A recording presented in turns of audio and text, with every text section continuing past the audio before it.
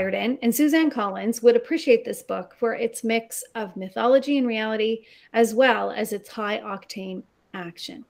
In this fast-paced, gripping novel, Blood Scion, written by Deborah Falaye, we meet 15-year-old Sloane, who is a descendant of the ancient Orisha gods, making her a Scion.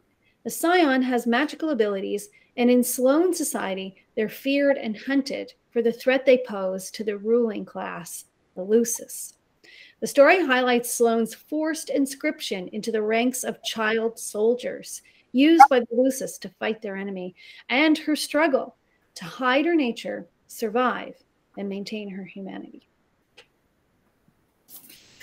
So this novel is written by a Nigerian Canadian. The story is inspired by Yoruban Nigerian mythology, stemming from the stories of her childhood. It features a young Black female main character and explores themes of topics like war, violence, power, children recruited and used as soldiers, friendship, survival, and resiliency.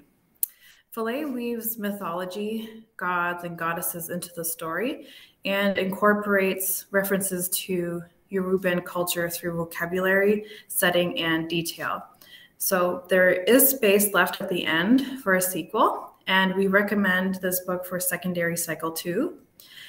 We also would like to note that there's mature content. So there's things like violence, death, and implied sexual assault. So please read with care.